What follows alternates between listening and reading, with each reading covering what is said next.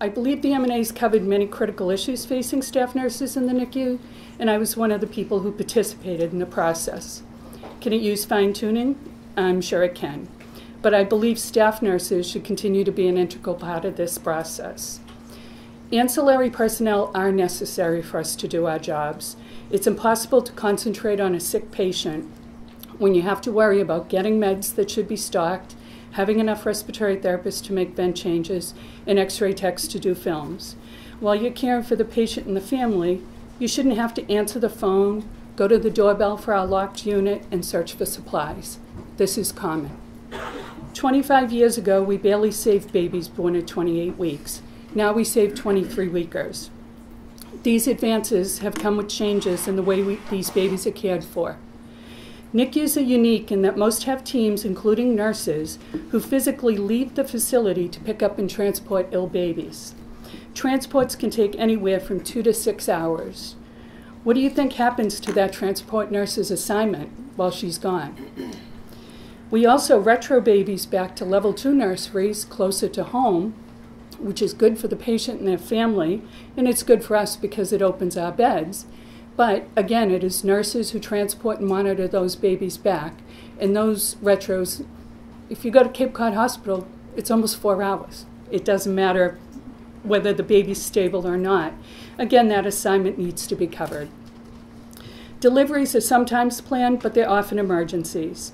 We need to go to deliveries and take babies on a moment's notice. This can include 1, 2, or even 3 babies. There is no ER or PACU to hold them till you're ready. Basically, it's always an unknown, a full-term baby gone bad at delivery or a 23-weeker who doesn't breathe. All deliveries are basically a resuscitation.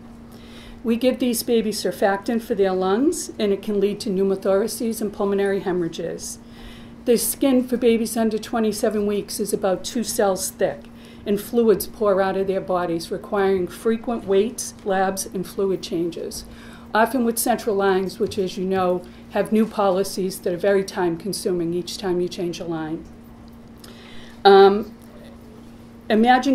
If we don't have a central line, you have to keep an IV in a baby who weighs a pound. And in these babies, if you miss an infiltrate, they can lose a limb.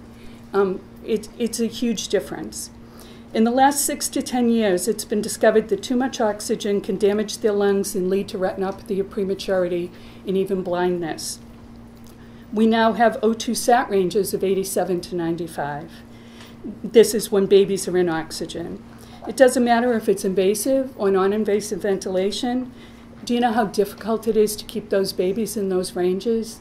These babies aren't restrained. Most of them are too small to be swaddled, and they can have hundreds of high and low alarms a day that need to be responded to. Late preterm babies can be the sickest. They can have meconium aspirations and pneumonias. We now cool babies who've had neonatal asphyxia, either in utero or at deliveries. We can salvage damage to their brains by cooling them, but it requires temps every 5 minutes.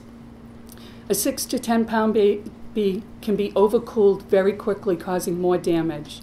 This is one example of when a patient needs 2 nurses for the first 8 to 12 hours. My last example is our society is dealing with a huge drug problem, and we have not escaped this. These babies are the saddest. They cry and cry and cry until they're captured with narcotics.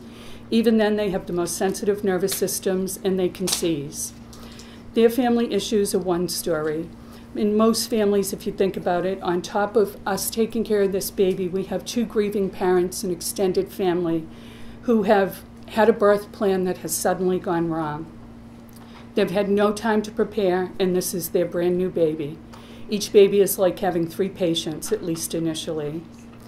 One external issue in units is that units with 35 beds, but the hospital staffs for 26, with no concrete plan of how they're going to staff up when you go to 35 babies.